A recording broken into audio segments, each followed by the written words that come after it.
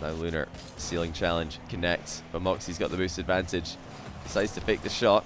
It's going to be great news for Lunar, who's actually away here. Oh my goodness, he's shanked the open net wide. Well, that was incredibly open. He's missed the boost steal as well.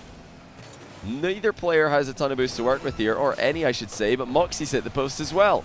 Now Lunar just threw away what will definitely be the easiest chance this game. Is now both players go for the demo. They both ram into each other, and neither one of them